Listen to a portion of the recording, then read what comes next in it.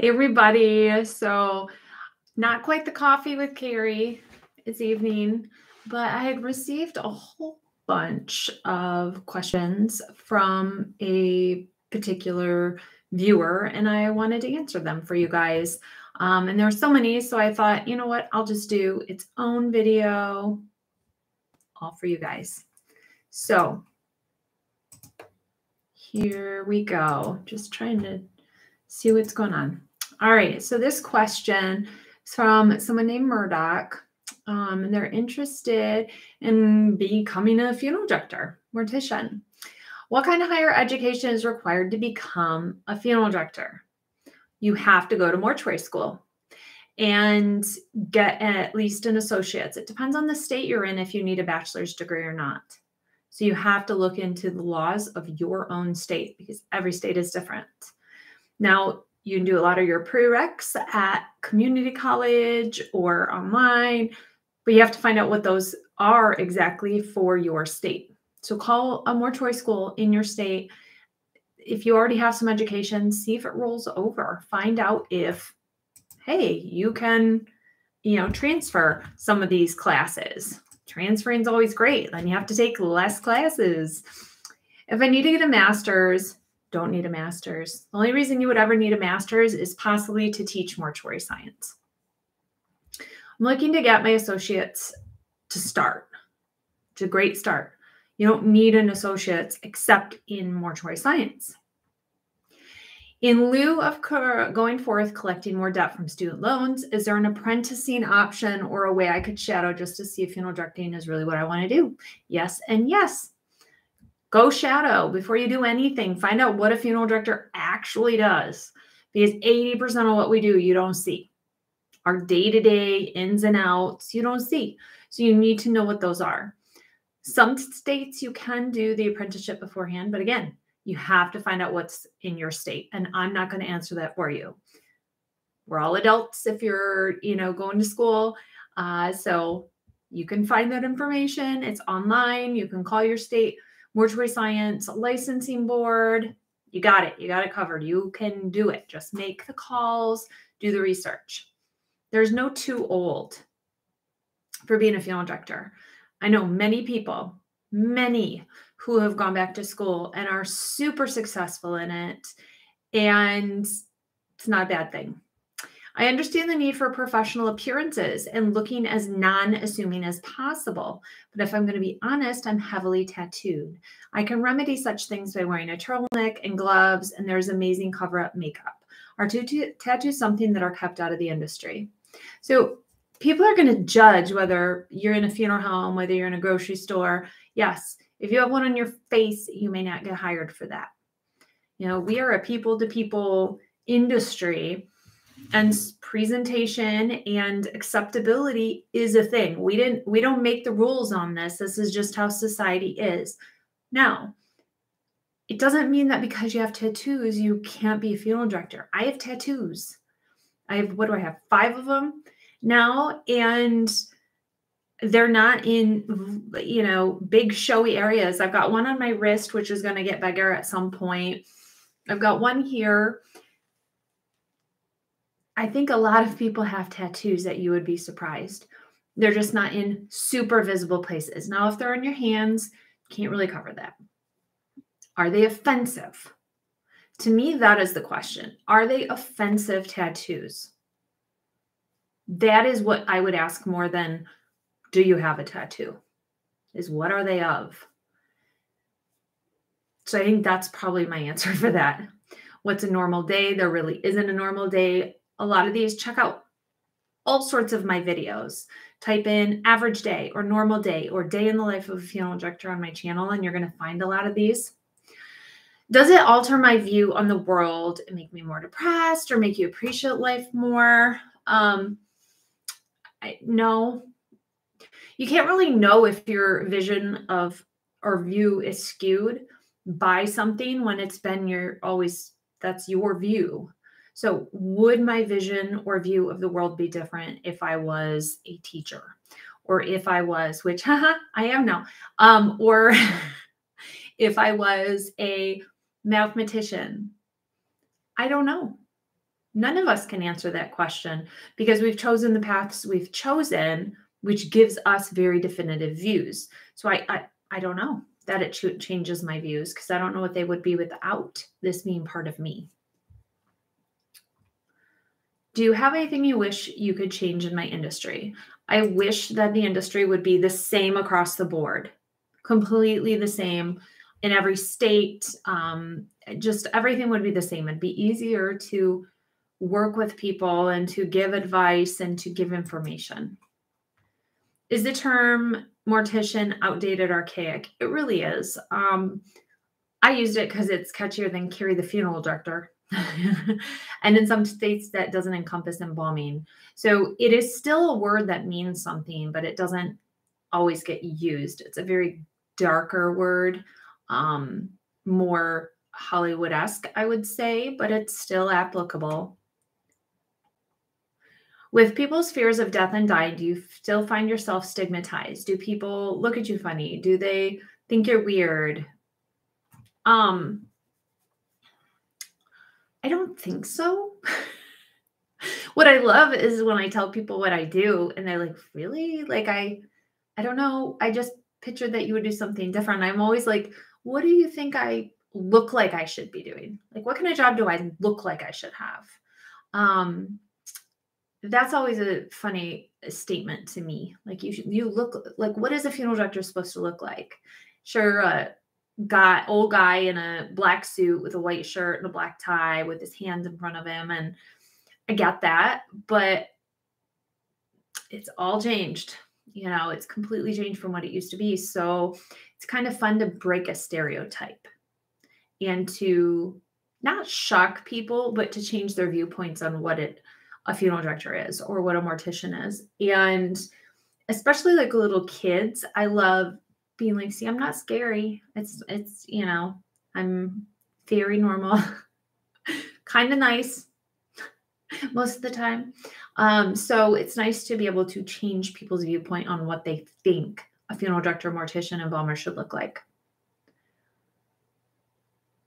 Do you think this is a dying industry? No pun intended, since cremation seems to be favored. No. People die. People need to be taken care of. That is what this role is. A mortician, by definition, is someone who cares for the dead. The dead will always be there. Someone always will need to take care of them. So I don't think it's a profession that's ever going to end. It's always evolving. It's ever evolving.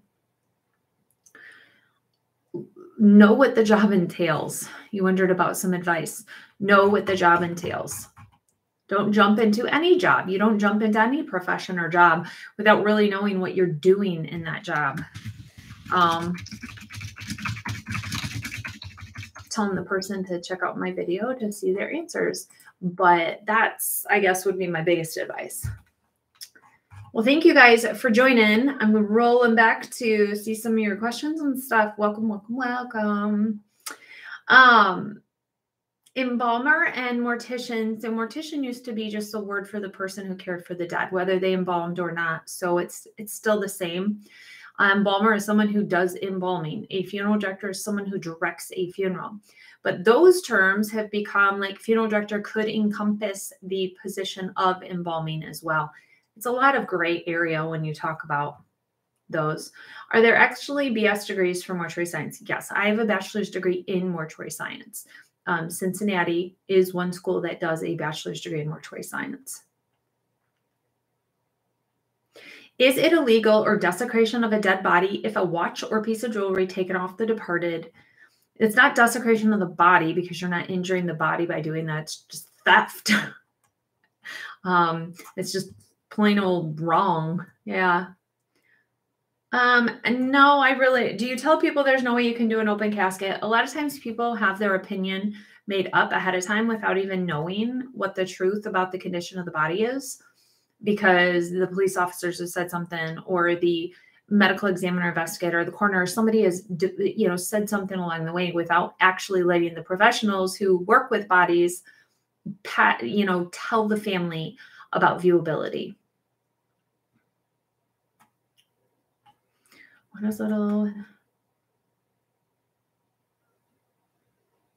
Well, Don, if you went to a Catholic funeral, you would have been at a church more than likely. But okay. Did the massive amounts of flowers left for the Queen's death cause shortages and higher prices in the UK? You know, I don't know.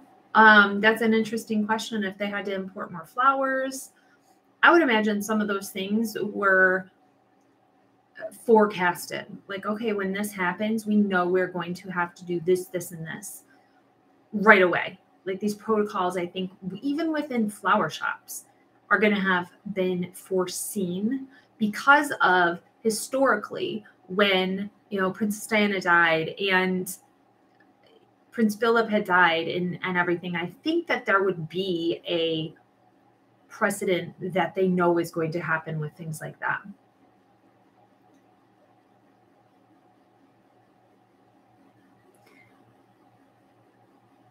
Why are some funeral home workers so secretive about their work? I think it's just historic been that way. It's been taboo to talk about because people don't want to hear about it. But now we're in a death accepting or death curious society, and people want to know more. After this, I'm actually doing a video with Ryan, Brian, John, and Ben, who is the embalming chemicals in the wild guy. So he was on one of my videos previously, and we're going to be discussing or kind of giving our reaction to, because we just don't want to share our opinions. We've put off that video on the whole blood clot discussion, and you guys have sent me more emails, articles, and everything about the whole blood clot thing and if it's increased in bodies and all this stuff. So we are going to do a kind of roundtable discussion talking about one specific documentary that came out or video article per se about it, and giving our responses, our thoughts, what we're seeing, what we're hearing, because you guys are so interested in anything to do death and funerals and such.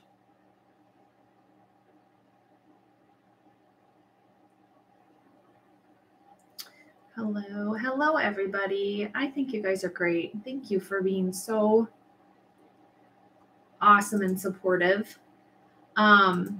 I did just start a whole, what do you want to call it, a membership thing on YouTube. I don't know. I kept getting questions about like, why don't you have Patreon? And when I can do kind of a Patreon thing within YouTube, it makes it a lot simpler. It's easier to share videos, easier to share notes with my members. So I just made a one flat, one level. So when you go to my main page, there's a subscribe button. It should say subscribed. If you're already subscribed, and next to it's a join button. So if you want to join that, I'm going to do 1 or 2 lives a month just for that group.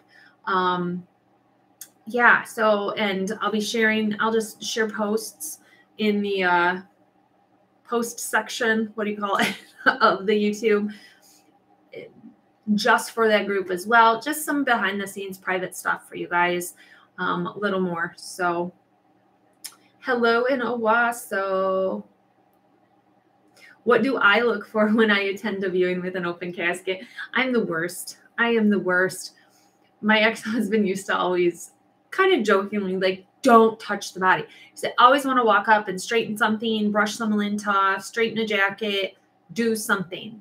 Because, you know, I'm a perfectionist when it comes to stuff. I'm not saying everything I do is perfect. But when I see something else, I can see how I want to make it up to my standards or the way I would do it. And so I want to touch and move things, straighten things, make things centered. What is my favorite and least favorite part of working in the funeral industry?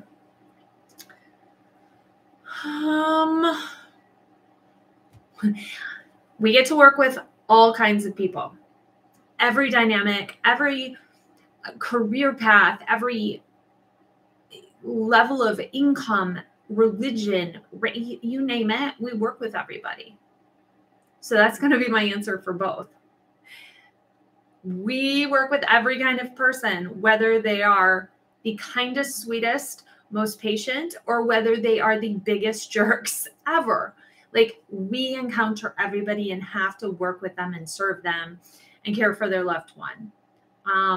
That can be challenging some days, and it can take a lot of our energy and who we are to do that. Can you do a painting on a grave marker? You could. It's going to wash away. I don't think it'll stay very long. If you wanted to work in the business but not go to school, what are my options? You can be an assistant. You can be an attendant. You can work funerals, visitations. You might be able to make arrangements depending on the laws in your state. You could help dress in casket possibly. You can drive hearse. You can park cars. You can do removals depending on your state. There is a lot of different things. Pre-need, all sorts of different jobs you can do. A coroner and a medical examiner. I like to tell people to go watch my 2-minute videos on some of this stuff. But so a coroner is an elected position. They don't do any inspection on the body. They're not cutting into the body. They're not doing testing or anything like that. So they are the ones that kind of decide whether a body needs to go to the medical examiner. And the medical examiner is the pathologist. They're the ones that do an autopsy. They're the ones that investigate and determine a cause of death. So it's kind of the brief of the two differences.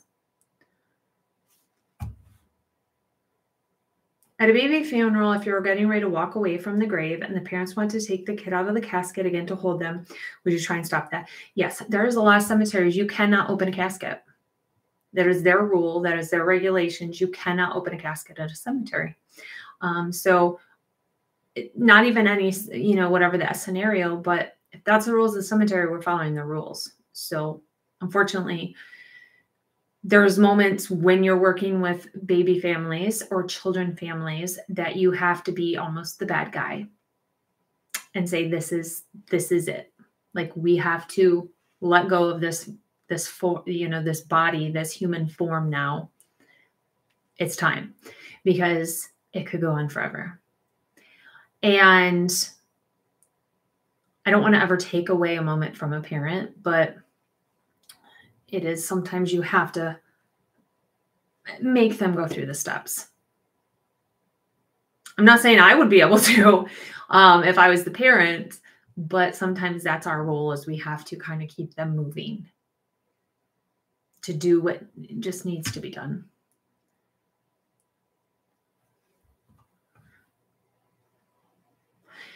Law enforcement believes Aaron Carter's body was in the tub for a long time, so there smells of decomposition.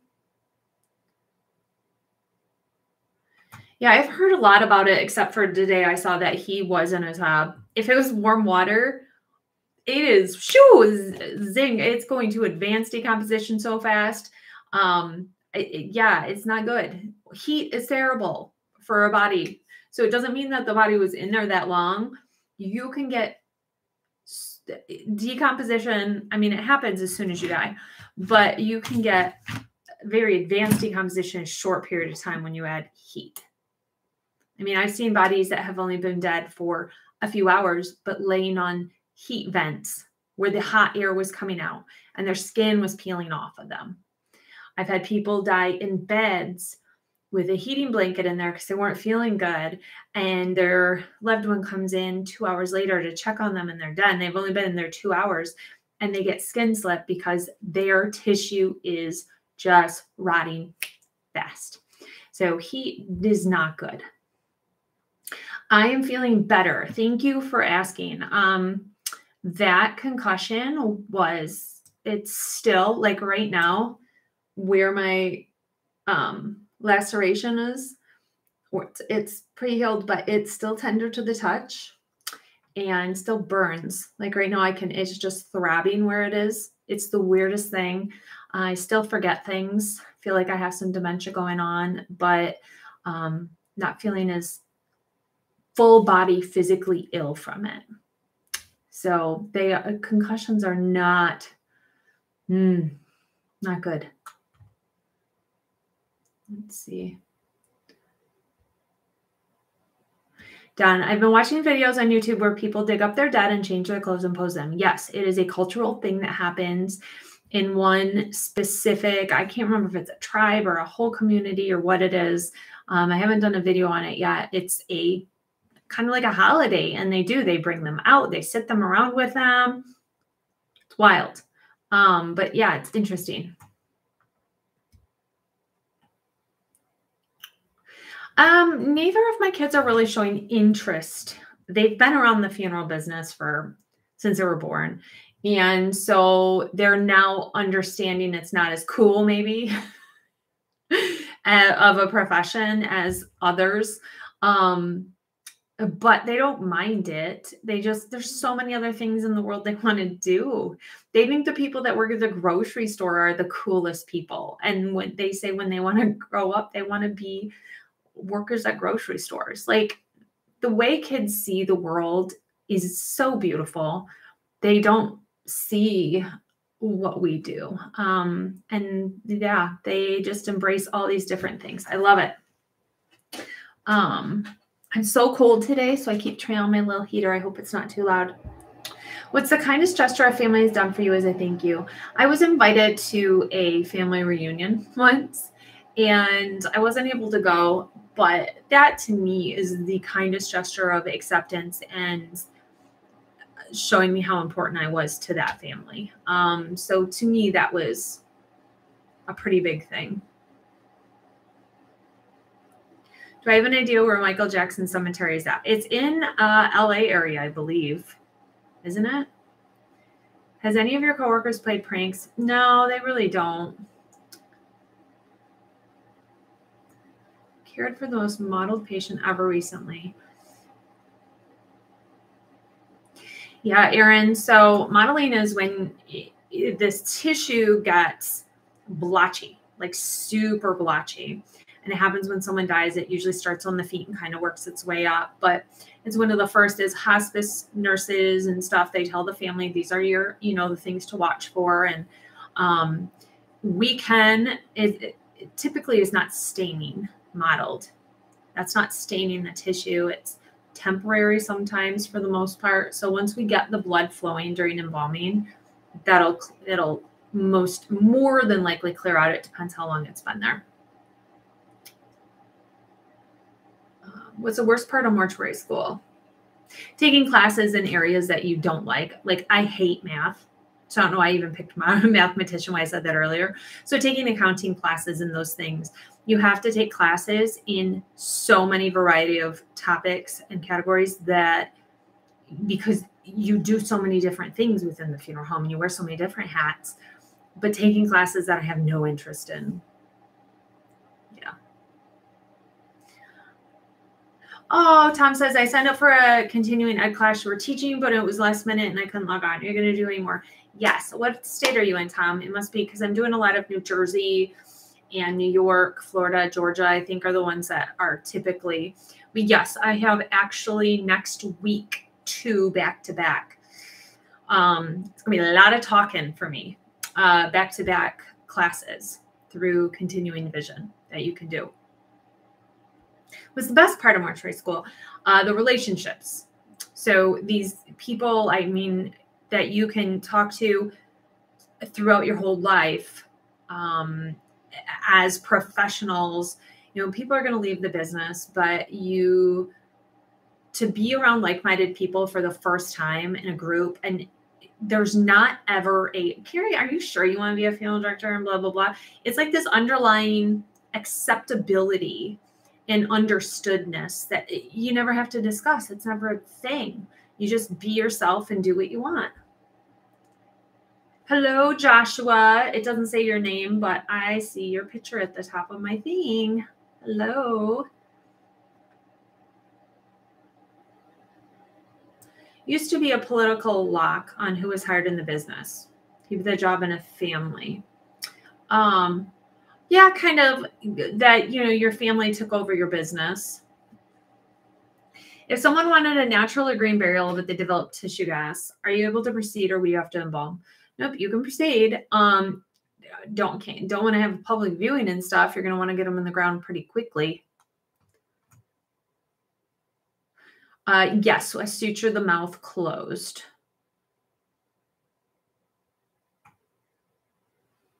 Yeah, that's what some people run into. They go to mortuary school and can't find an internship. But did you move? I know so many people hiring, but people are not willing to move. This is not a business where you can just go to school, stay where you're at for the majority. You have to move to the jobs because there are hundreds of jobs open right now for apprentices, for students, for funeral directors. So many. Do people get weirder around Halloween with questions or odd looks knowing you're a funeral director? Not typically. I've had people ask me about getting a casket or a coffin to put out in their yard for Halloween, but no, not typically. Yes, Forest Lawn is where Michael Jackson is.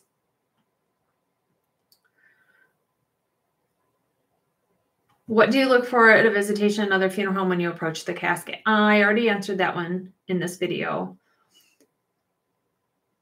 No, I've not seen a supposedly dead person. That's doesn't really happen. It happened once last year in Detroit. And that's the only time I've ever heard that happening really in America. It's typically, if you hear it happen, it's in areas that don't have great medical care. They don't have to be pronounced. They can go right to the grave. A lot of extenuating circumstances there. It's not really a thing. Me, Josh, and the kids are doing great. Josh just had his birthday last week. So over the weekend, just got to kind of celebrate him and just spend some time. It was really good.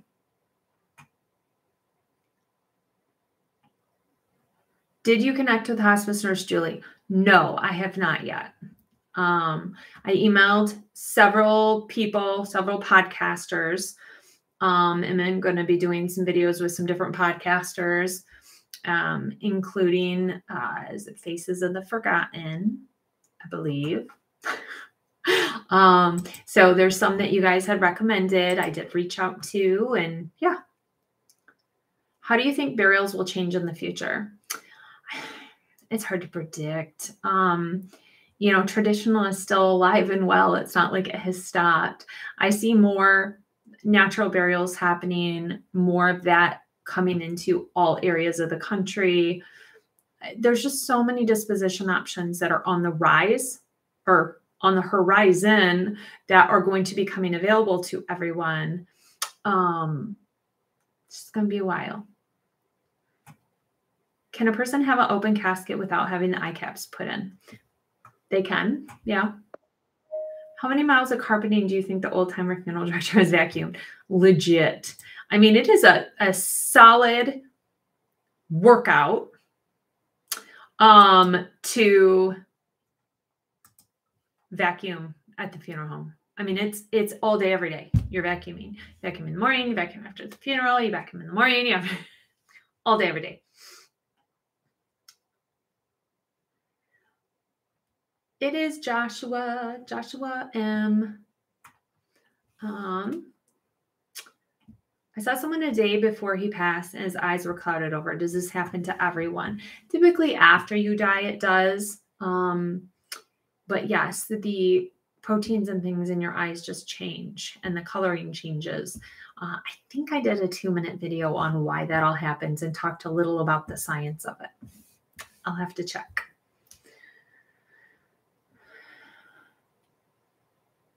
What do you think about those past cases where funeral homes said they did not know what leaking was from the casket was? They said it was not from body. You would have to give me a specific case. That's pretty general that it's hard to respond to that.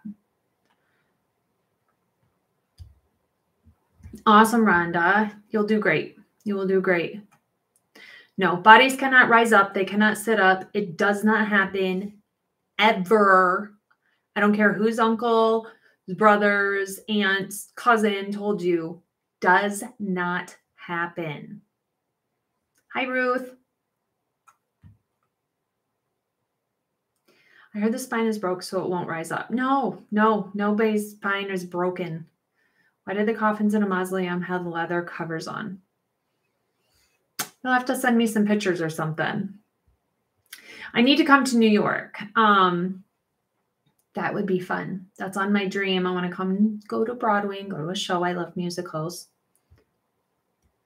You don't pronounce your T. Give me a word, Shelly. What word am I not pronouncing my T? I do follow the Mountain Large. I don't watch a lot of YouTube, even though I'm on here. But I do know of him, and I think I do follow his channel. Like I subscribe to his channel, but I don't watch a lot of the videos.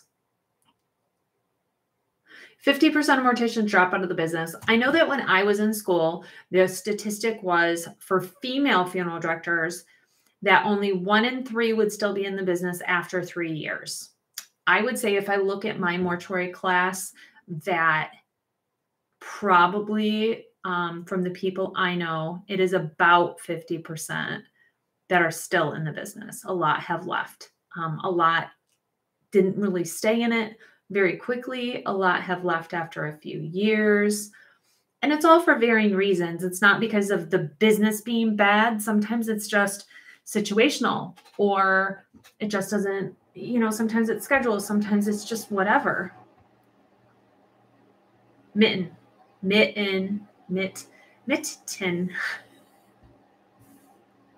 How am I supposed to say mitten? Mitten.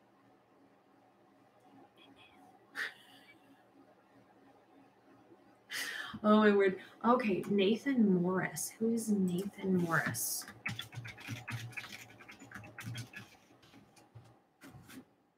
Yeah. Yes. He had invited me to come down to his one performance, and I can't remember what I was doing that weekend, and I was like, no, I just can't do it. I already had commitments, but yeah, I would love to do a video with him. Even if we just do a Zoom or something, we'll have to do that.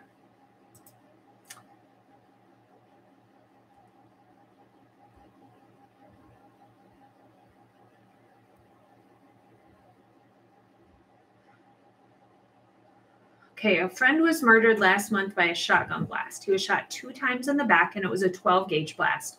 The funeral home asked that no one touch him. What would you think the reason for that? I would suspect that maybe just because of how he was laying, or, you know, like what they had on him, especially they didn't want somebody to come up and touch his chest. I don't know, unless he had some damage to his face. I'm not sure. See, like when I say mortician, I say t-t, but mitten, that doesn't need a T. It's a silent double T, Shelly. It's a silent one. You've just been saying it wrong the whole time. Oh, 6 feet under. I will be talking about that here soon in another video. No, I've never had anybody not show up from the family when we got somebody ready. How often do you have to clean up feces and other? It's pretty common. I mean, if they've been eating and they have bowels in their bowel movements in their bowel, they're gonna come out for the most part. But I don't know, it's not like that big a deal. You just wash it off and move on. Oh no, Shelly, you're fine. Totally fine. I talk very nasally, very, very nasally. I say some words kind of youpery. I think my mom is from Minnesota, and so some stuff she has said one way, I think I say it the same way, even though it's not an accent or anything. It's just certain words and how you pronounce them. Yeah. Is time management an issue for you? Well, because I keep taking on more projects and throwing more balls in the air, yes, it is, Squally. I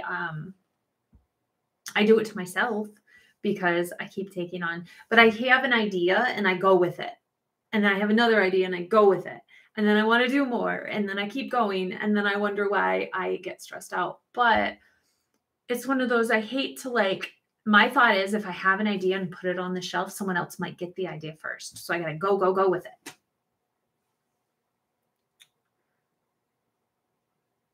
Yeah, mausoleums smell like, I don't know that they smell like death, but they have their own funk smell to them. Yeah. No, nobody ever hangs bodies by a hook on the back. So no, that is not, no, no, not the case.